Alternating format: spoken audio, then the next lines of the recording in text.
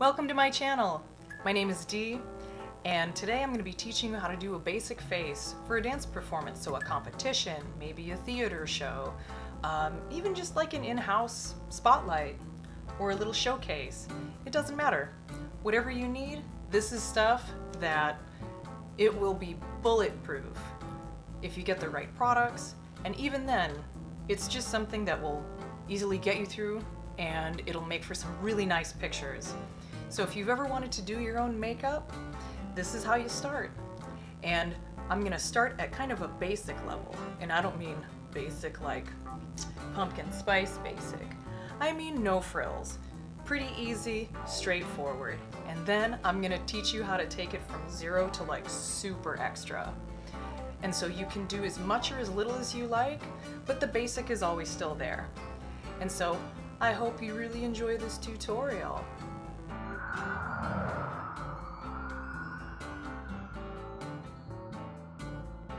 There's going to be powder, there's going to be creams. Never start it in something that you have to pull up over your head. Also, never start it in a dress, because what if you get it on yourself? So I really recommend starting in something like a really comfy robe. Let's get there. Alright, now that we're all set, I'm washed, I'm primed, I'm ready, I'm gonna sit down. I'm gonna tell you a few things first about how to prepare your skin to do all this makeup, and then we'll get started. Before you put anything on, you need a nice canvas. And that doesn't mean you need perfect skin. What it means is you need to have your face washed, and you need to at least have it moisturized. There's a couple of things you can do in addition to that. One of the things I really like to add to my moisturizer is this called the Ordinary. You can get it at Sephora or Ulta, and this is their caffeine solution. So you just take a couple drops, you drip it into your moisturizer, you rub it together, you pat it on your face, and what it does is it tightens your face. And this is great for ladies of any age. Like, I have puffy under eyes. I just do. It's not because of anything. It's just, I don't know, genetics. It's nice for anyone who feels like they have a little extra water weight and just want to tighten it up a little bit. Then, you know, make sure your hair is out of your face. Usually I would have my hair done first because I don't like my hair preparation to disturb my makeup, which it can sometimes with all of the hairspray and all of that.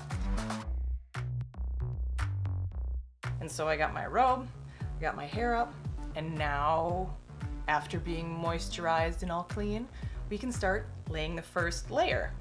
The first layer is not foundation, despite the name. It's actually primer.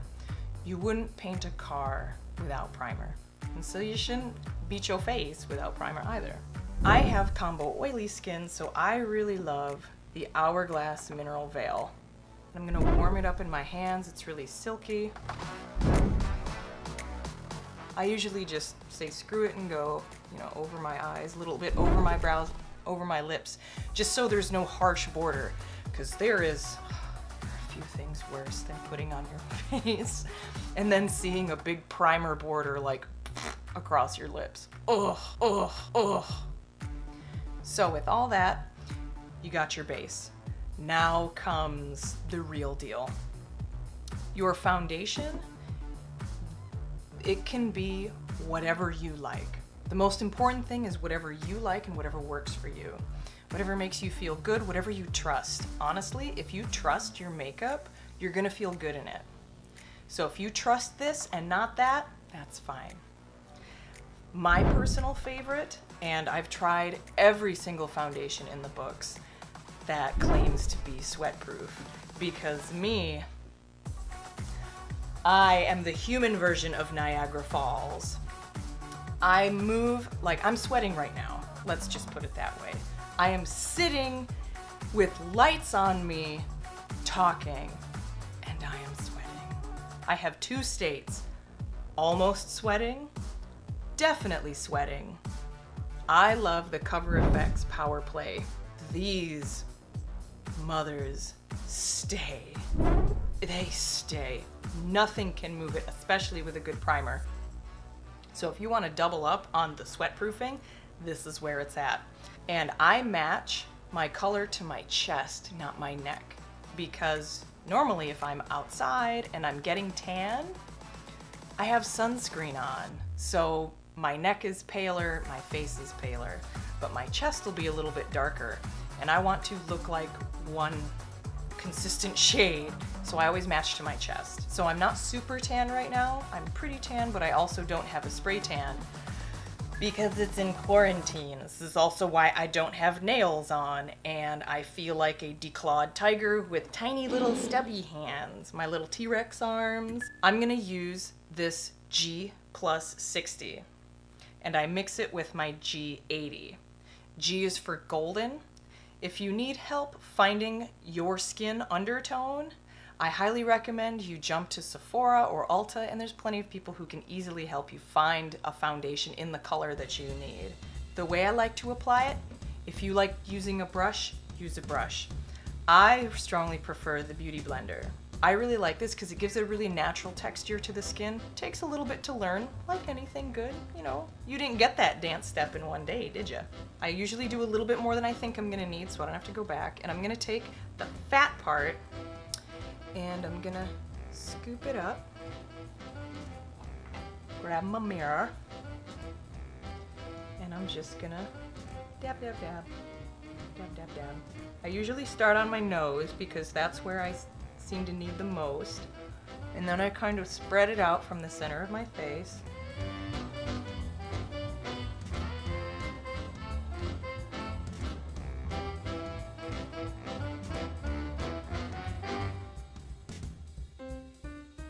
If you feel like you didn't get in like the little crevices of your, you can actually do just a little dab on the blender, squeeze it,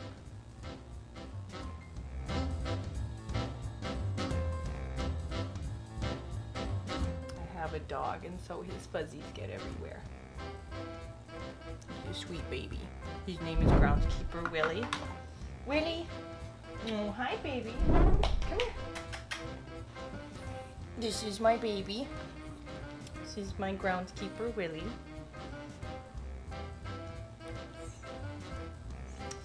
He's where all the fuzzies on my face come from.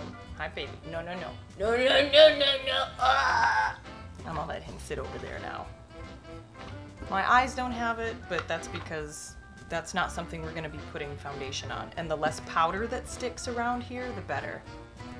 The way that you always want to organize your foundation routine is you do primer, then liquids and creams, and then powders. I have one more cream thing that I like to do. I do like cream contour. Any contour stick works well as long as it's what you want to use. I really like the Fenty Beauty contour sticks because they come in a zillion colors and they stay creamy. A lot of contour sticks tend to dry out really quickly, and you can't have that, especially if you want to pay for it. So I'm going to start with my cheeks, and you can find your cheeks if you suck your cheeks in. And you'll see kind of the line that you want to make, and it's usually from the top of your ear, and you want to go it down to about halfway down your face. You don't want to get it too close, otherwise you're kind of almost painting a mustache on yourself. So I'm going to take this and I'm going to very gently go.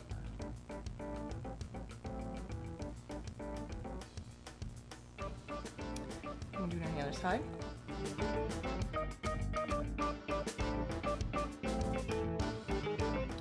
It's not perfect, but nothing is. It's fine. And then I'm gonna do a little bit on my jaw. Just right in the corner to kind of shave off any edge. And I'm gonna blend it all out. And then I'm gonna do my forehead.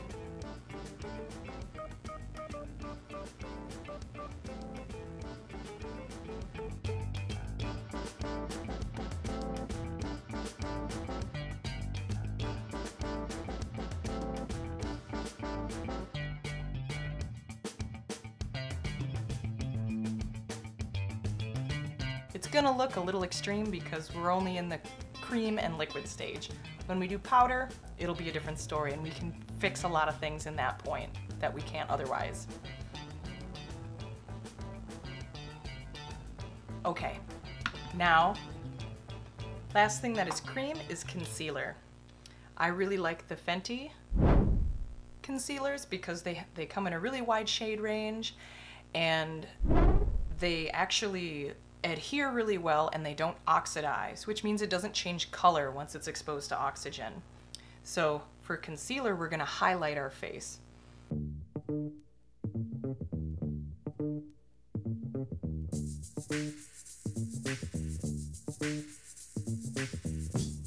So I'm gonna take the pointy part and I'm gonna use it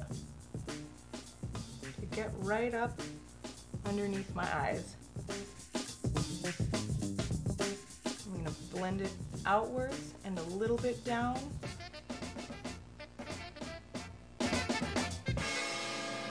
This is also gonna provide a really nice base for the lower part of our eyeshadow later. It's powder time! The first thing I want to say about powder, if you are competing in a place that is very dry, Vegas, don't use a lot of powder. You will look like a mummy if you use a lot of powder. That being said, first thing we're gonna do is bake our under eyes. So this is called baking. It actually comes from the world of drag, so get over it. And what I'm gonna do is I'm gonna take my powder, take a sponge, it's dry. It has a flat edge though. This is the Veramona powder sponge, and I'm just gonna take it. I'm just gonna take it and press it up underneath my eye.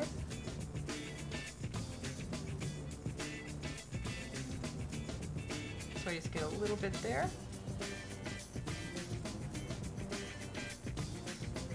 Just kind of get it in there. This is really where I want to seal that concealer.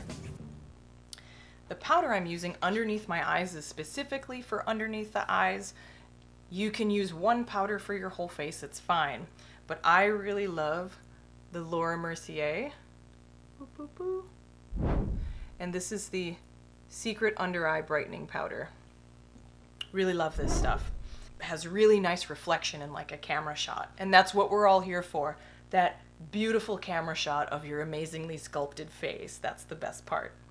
Then I'm going to do an all over powder. I really love the MAC setting powders, especially the Patrick Star, because it's this really beautiful peachy color. I have a big fluffy powder brush. This is a Real Techniques brush, but I'm just gonna take some and just tap it, and then I'm gonna just kind of very gently brush it all over my face.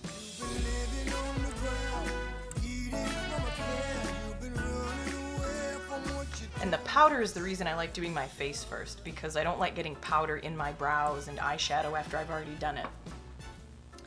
So I'm gonna take a tiny little fan brush, any brush will do, and I'm gonna get the excess out from underneath my eyes.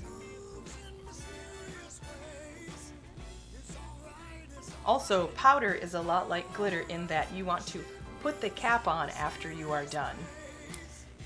You only have to make that mistake once. So now we've done our base powder, and now we're gonna add the rest of the powders that really kind of creates the face and creates like that soft look on it. And so I like to work from dark to light. So contour, blush, highlight. So for contour, I really like the Tarte Amazonian Clay Matte Waterproof Bronzer. I get it in the darker shade because it shows up nicer, it smells like chocolate, and it's actually pretty waterproof. And you don't need a lot, so you just kind of press the fluffy brush in, and then I'm gonna very gently blend out, starting at my jaw. And blend it down into my neck.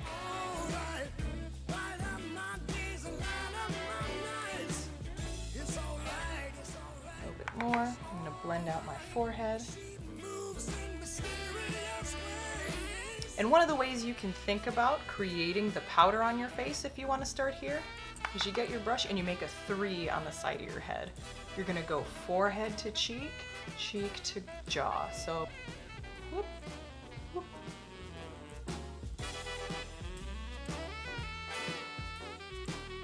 now I'm really starting to have a really nice cheek look. So now you can see how like the center of my face is the stage. And that's kind of the beauty of making the eye look really big, is you have a really nice stage that sets up the main event. So that's kind of what we're doing here. We all want that picture with that beautiful sculpted face. Now to blush. So for blush, pick whatever blush shows up on you and goes with your skin tone and makes you feel good. But you do need more of it than you think you do. For blush, I really like, my favorite, it's kind of dirty, is this Art palette. It comes in, because now I have 6 blushes and I can travel and I can use whatever I need that day. I'm going to take my brush and I'm actually going to sweep it through these. So I'm going to get a little bit of that red and I'm also going to get a little bit of that berry. And then I want to find the apples of my cheeks. I'm going to smile just a little bit and find that apple, and you're going to go boop and brush it back. And you're going to go boop and brush it back. This is how you get it placed perfectly, and you don't bring the blush too far in the center of your face. You should be living full clown realness right now. Yep, that looks right. Perfect. The other thing I like to do to kind of add a little bit of shine to my blush is, it's so well loved it's falling apart, but it's this MAC hushed tone. So it's a copper and it's really shimmery, so it's a little bit deeper, and this is great for when I have a really deep spray tan on. I'm just gonna kind of, and I'm just gonna put it on the higher part of my cheekbone.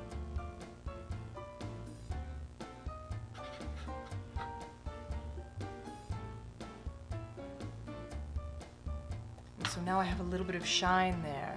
Highlight is not just trendy, I think it's really important, because you don't want all low tones with nothing that really brightens. Color theory, whatever. So I like a small, dense highlighting brush. These are just Real Techniques. Love these guys. Little face brushes. I think this is the contour brush. Everything has lashes stuck to it. When it comes to highlight, I can make a whole video on highlight. I'll put it here when I do. This is something I learned teaching some older ladies how to do their makeup. One of them at one point told me that a store employee told him, "You're old, you can't put highlight on." If you do it wrong, no one can do anything. But if you do it right, you can wear whatever you want. So I'm going to teach you how to do highlight for my ladies of a more advanced age. I usually put highlight in my forehead. If you have 11s, don't put it in the 11s. If you have forehead lines like I do, don't put it in the forehead lines. On your cheeks, make sure it's underneath any under eye creases you might have. Don't put it over any crow's feet you might have. Don't put it in your smile lines. Just avoid it. So highlight highlights the things that you want to highlight. And so if you don't want to highlight it, don't put highlighter on it. And the way I'm going to do it is I'm going to start small and work big. So I'm going to get a little bit on my brush. I'm going to do my Cupid's bow first. Do a little bit on the bridge of my nose. Always tap it for powder control. I'm just going to do a little bit on my forehead right here. Underneath my forehead lines so I don't accentuate them.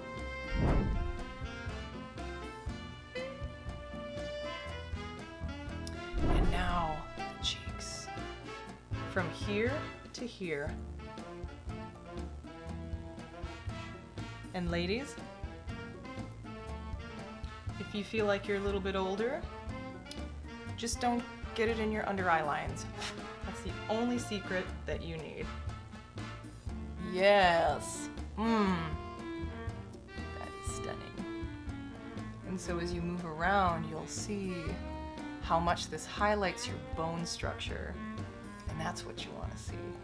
And to set my face, powder specifically, I really like the MAC Fix Plus. It does a really good job of getting rid of the powdery look, and it dries quickly, and so then if I have any fallout from my eyeshadow, it doesn't stick, and I can brush it off easily. And so what I'm going to do is I'm just going to take it and I'm just going to spray myself in the face with it.